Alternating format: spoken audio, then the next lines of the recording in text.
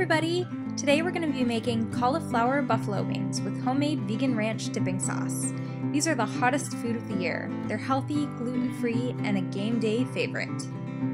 Here's what you'll need. 2 medium heads of cauliflower, 1 cup white rice flour, 1 cup of your favorite buffalo wing sauce, garlic powder, salt, paprika, and 1 cup of water.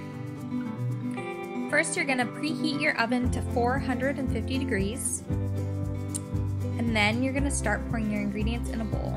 First with the water, then you're going to add your white rice flour. You can also use regular flour here. 1/4 teaspoon salt, 1/4 teaspoon paprika, and then finally 1/4 teaspoon garlic powder. And now you're ready to whisk your ingredients together. Now you're ready to cut the cauliflower. You're going to cut off the stems and then gently cut them into florets about the size that you want your buffalo wings. Once they're ready, you'll be able to take these florets and dip each one in the batter that you just made. Make sure it's thoroughly coated and then place them on a baking sheet.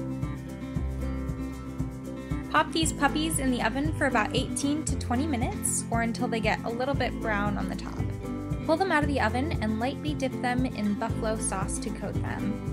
I use this Frank's Red Hot sauce specially made for buffalo wings, which you can find in most supermarkets or grocery store. And here I go, dipping and coating, dipping and coating. At that point, you can put them back in the oven for another 5 minutes to crisp them back up. Guys, they're done! You can now pull them out of the oven and serve them up alongside homemade vegan ranch dip. Delicious! And this is the best thing to serve up on game days, for football season, or just a party with friends over. Hope you like it! You can find the full recipe and more at vegan.com.